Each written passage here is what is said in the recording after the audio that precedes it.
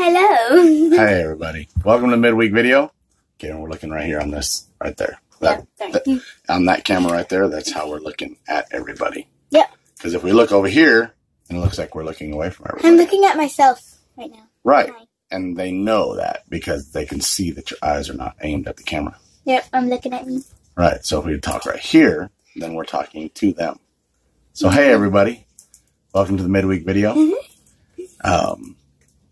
Like we said before, down in the description box below is a link for our PayPal to support and help out the channel so that we can move forward. First order of business, we got to give you guys an update. We found out that her papa, Gina's dad, he does have cancer. And he's going to start chemo next week. So if we can get all your guys' prayers and your positive thoughts and just whatever you do, just really good juju, whatever you guys want to call it, we would really, really appreciate that because he's getting ready to do probably one of the hardest things he's done in his life. And so we're all rooting for him and we're all here for him. So we love you, Wayne. If you happen to watch this video, say, love you, Grandpa. Love you, Grandpa. Or Papa. Papa. All right, let's get to the rest of this video, starting right now. On Sunday, about to leave out. Here's the trailer. Here's the Mazda everybody keeps asking me about. What about the Mazda? What about the Mazda? It's sitting here, waiting, resting. It's kind of getting to me. I really, actually need to get out here, give that a good sanding, and throw some primer on it at least to help stop that shit from happening. There's a whole lot of rust happening back here. Look, and she's still just getting it. Look at her. Oh. There's that chrome grill everybody wants. There's that chrome front bumper everybody wants. Them chrome mirrors. I do have the chrome handles at the house. Them rims. They come off a Toyota. Look at them chrome tail lights, chrome handle, antique tags. It's still registered. Got me a drop-in sticker, a mini trucking sticker. I need to put a freak support sticker on there. Yes, indeed. It's still here. Damn, tire's starting to get low. Or it's just sinking. We're going to talk about reverse four links and four links in general, pretty much, and how we're going to be able to put them together using a few simple tools that I kind of threw together so that we can see how a suspension works. These are adjustable to within about 2 inches on each hole there. And then the same thing on this. This is adjustable to within 2 or 3 inches. This would be the center of your axle, and this is your pinion. So I'm going to use this as the handle, and then these would be your link bars. Are you lipping the words that I'm saying? Paparazzi and sisters. Pick, I wanna pick. TikTok. Yeah, she's like TikToking. Okay. So this is what we're going to do. And I'm going to turn the camera around and we're going to look at it from a whole nother angle. That time I was. All right. What we got here, say this is the back of the cab of the truck. Okay, this is the back. And here's your frame. This comes out to the back. Generally, you've got from the back, you've got your drive shaft that comes out. It connects to your pinion angle. To your pinion, which is connected to your differential, which is connected to your axle. Your axle comes out like that, and then your wheels are out here. Generally, a four link, you'll build a cross member from here up and over. That's what that would be right there. And then you would do your link bars from here to here and here to here. it's the same general thing. You're really just going to be flipping it around and doing it from this side. Now, most people, they'll end up putting their cross member just about 2 foot behind. There's nothing wrong with that, okay? There's nothing wrong with going 2 foot behind and doing that. You have to have a really short stroke on that. Okay, let's say you have your wheel here, you have your wheel here, and then you've got your C-notch goes right there, and then your axle back, and then this is where the cab is, right? That way we know where we are. Generally, if you go like to here, then you have a bar that goes this long. Now, if you take it that long and you go and you drop it down, it's right there. You lift it up, it's going to end up being close to right there. And so that's what this is right here. This is your range of motion. And that's how, when you lift it up, if you're centered when you're laid down, all the way lift, it's going to be centered again. But in the center, it's going to be further towards the front. So if you like to ride barely off the ground, this is where you're going to be unless you set it to center halfway up. Set it to center halfway up and you're going to be further back in your wheel well. Okay, because say this is your wheel well right here. Center of your wheel well is right here. You drop it down, the center of your wheel is going to be over here, and your wheel is going to tuck like that. Now that's with a reverse 4-link. With the other way around, with a regular 4-link, it does the opposite. So then your center of your rim ends up over here. You see what I'm saying? Where you set this and where you lay out is how that's going to work. And with these short bars, you have a harder curve going up and down. I hope all this makes sense to you guys. If we do it like this, and then here's your truck, here's your C-notch, and you put the bars back, you put your cross member back here at the very back of the truck. That's what I'm going to do.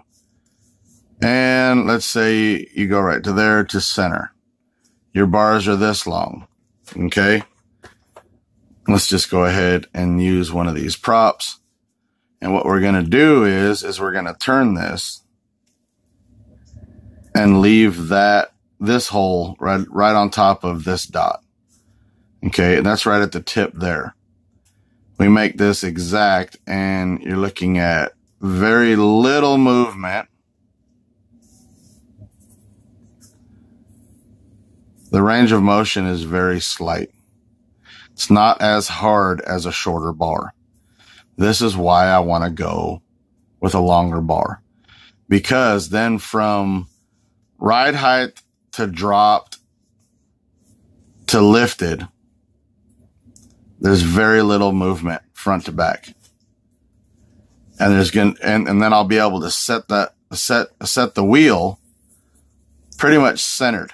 And through its whole range of motion, it's going to be almost centered the whole way with a longer bar. With the longer bar, and the farther forward you get, you're not going to get as much lift. You know, it's kind of like if you put your bag on the axle, you get basically as much lift as the bag can do. Where I'm going to put it is right here at the back of the C-notch. I'm going to put a bag mount there. And then the bag will end up being right behind the frame. And then the bar goes under the axle and mounts under the axle like that. So let's center of the axle, end of the link bar, bag, and it's underneath it like that. So when the bag pushes down, it pushes the axle down, which in turn pushes the whole truck up. And that's basically how that's going to work. That works just like anything else that applies pressure and pushes in the opposite direction. So now let's talk about how it's going to look. What I'd like to do, I need to make some more measurements. But generally, you might have somebody will put a centerpiece here, and a bar going back. And then they split it like this, and it mounts like that. And that's on top. On top is here, and then it goes back and splits. And what this does is having that on center allows the axle to move like this. Okay. But then you have a bar here, and it goes straight back to here. And then you'll put your bag somewhere in this area. The further back you go, the harder the bag is going to work to push forward. Closer to the axle you get, the easier it's going to lift, and you're not going to have as much lift. Not having as much lift is a very important thing as well. Let's turn this around, and let's talk about your drive shaft, okay? You have your engine right here. You have your transmission right here. Your drive shaft goes right here, and it goes back to your axle. Okay? The thing is with a reverse four-link, this is what happens.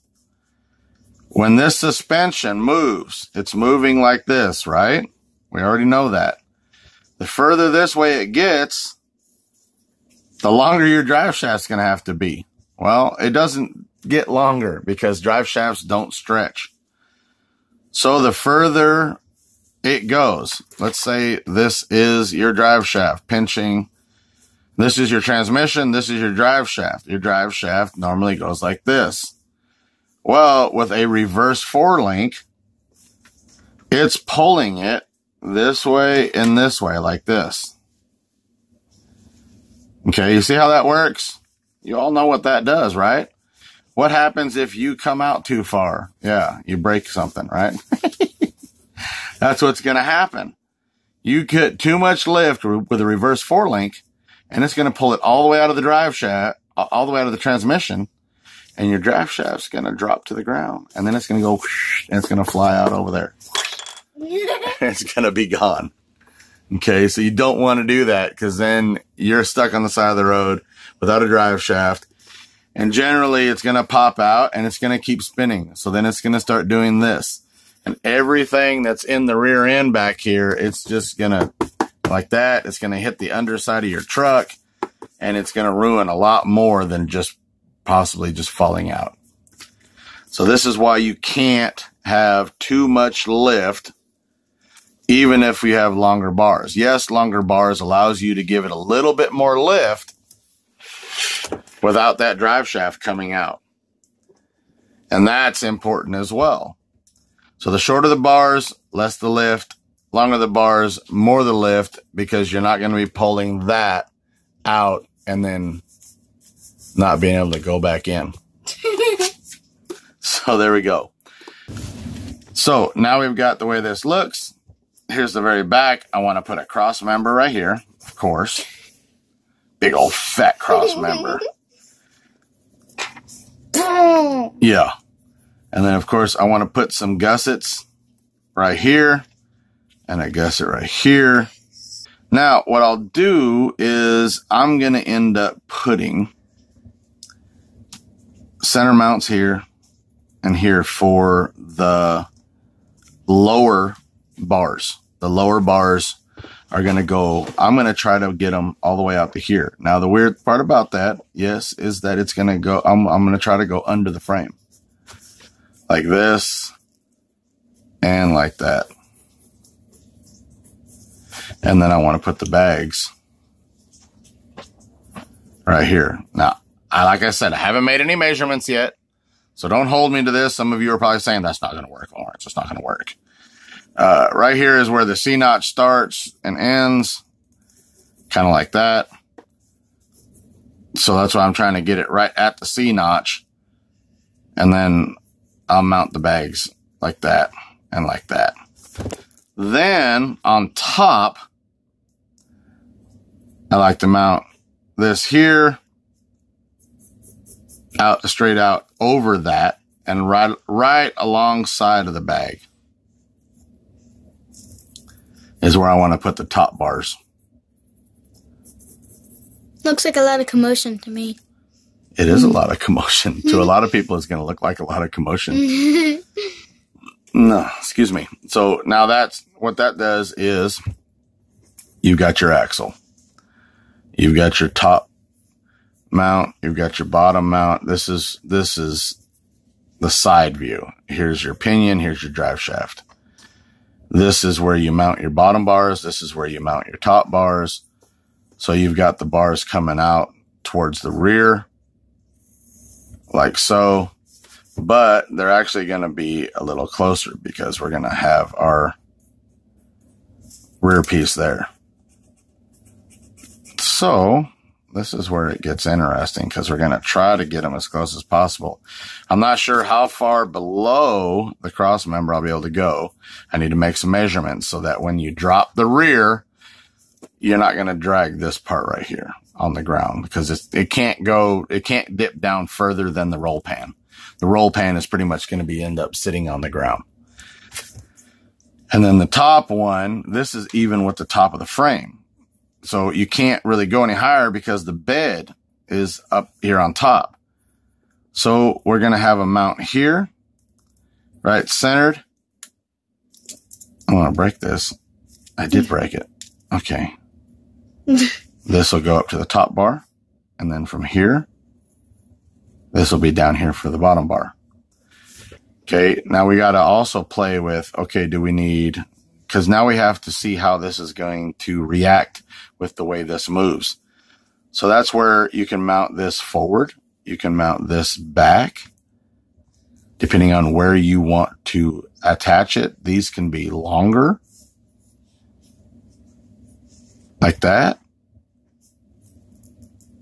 and pretty much wherever you want to. Okay.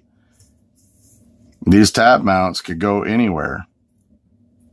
And all these different positions is what's going to change the trajectory of your pinion while it's moving. Okay. That's where we start coming into this model that I made. See, we've got 1, 2, 3 here, 1, 2, 3 there. These all represent that I just showed you and how this is going to be able to articulate. Then we've got these. These are our bars. All the way out here to the end and to here, this is 4 foot. All the way in is roughly 3 foot. And I've got that done on both of these. Then we've got our rear cross member. Okay, this is considered the cross member. And, oop, I got it upside down. This is the frame. The black part is the frame. And then these are just where it mounts onto it. Okay, so this would be centered with the frame. And then this is below. Now, we can't go all the way this far because that would actually end up being, the way I've got it figured out is every 1/4 of an inch is 3 inches. So 2 holes would be 3 inches. I think this bottom 4th hole would be almost 6 inches below. And I think 6 inches is going to be too far down below where your bed is. Because see, this is where the bed is. Let's see if we make this like that. That's the back of your bed right there. This is your lights. What are those, S10 lights? I think they're S10 lights. I just made an S10. You see, it's even got the body line right there at the bottom. Okay. Thank you. So that's what that is. This model is for. So now we can actually flip this back around and we can play with the model. The model is set up so that we can change how everything works. Let's go with the way that's set up there. Let's go ahead and set this up here. Let's go with a just straight on top and straight on bottom of the axle. And we're going to go all the way out to 4 foot. Can I zoom in? No. Okay. No, because we need to be able to see pretty much the whole thing. Okay. Do we want to zoom in? I hope I'm not boring you guys. Because this is going to get boring. Yeah, because you Unless- can't really see what you're removing. Unless you just really love this stuff. I love this stuff. So that's why I love playing with toys. He has Hot Wheels he plays with. He lowers them. Why are you telling everybody this stuff? Because it's cool. Okay, now this is just straight. Okay? Now mind you, if we want to, let's make a mark right here. This is the rear of the frame right there. And then this is pretty much centered. So your C-notch would kind of be like this. The C-notch usually goes down a little bit further in the front.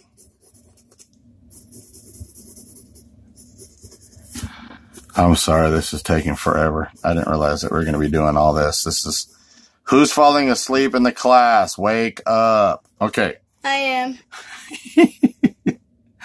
This is pretty much how it's going to look right there like that. Okay. This is the center of your axle. So your wheel is right here. I don't have anything to simulate the wheel. Okay. Now we got this. See how this moves? This would be laid out. And this would be with lift. Now see how that pinion is staying pretty much where it is? That's because both bars are parallel with each other. So that's why it's going to keep it like that. That's pretty much what you're going to want to do. You're pretty much going to want your top bars almost exactly as long as your bottom bars. Because then it does that. Now, when you're laid out, yes, your pinion is still straight. So now you have a little bit harder of an angle going down for your drive shaft. And then over here, you're going to have this go up to where your drive shaft connects. So that's good. This is what you're looking for. His drawing, almost exactly. Sorry. Huh? I was going to say your drawing so big it goes off the paper. Oh. Sorry. No, not all the way. See, look, we can go smash right through the frame. Yeah, so I shouldn't do that. Anyway, so that's how long the 4 foot is. What the hell is this? Oh my God, she's got a onesie. What's wrong with my onesie? There's nothing wrong with that onesie. You are absolutely beautiful. Okay, after that cute onesie. After the cute onesie. Okay. So this is what you're going to want to do. You're going to want to make them as parallel as possible at the top and the bottom. That doesn't mean you can't do all kinds of weird stuff with where you put your link bars and everything, as long as they're the same at the top as they are at the bottom. So the same distance. Okay. They have to be the same distance apart. If you change any of this, let's just go back 1 notch, which is equivalent to 3 inches and like up 2 inches. What the hell happens? I can't even get it in the hole. There we go. We changed it by 3 inches. That's it. That's all we did. Now it just does this. That's all it does. It doesn't work. I mean, we can change this all over the place. We can make one shorter, one longer. If you make them even shorter, that's probably something you guys are going to want to see, right? So let's do that. Let's make some 3-inch parallel bars, and then you guys can see how much the difference is.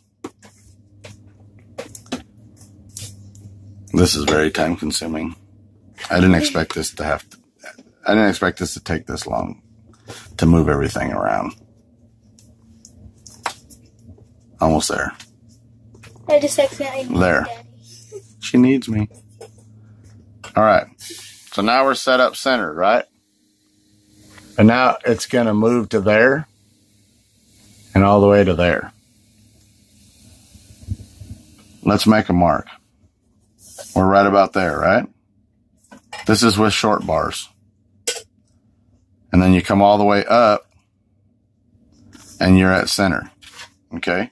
That works. Okay, you're laid out. You're at center. You go to here, and now you're over here. So this is your arc with your short bars. Okay, let's go back to the long bars where we were to begin with. And I'll show you the difference because this is almost to scale. So there, now we're at center, just like it was. Well, that's not centered. This is centered. Okay.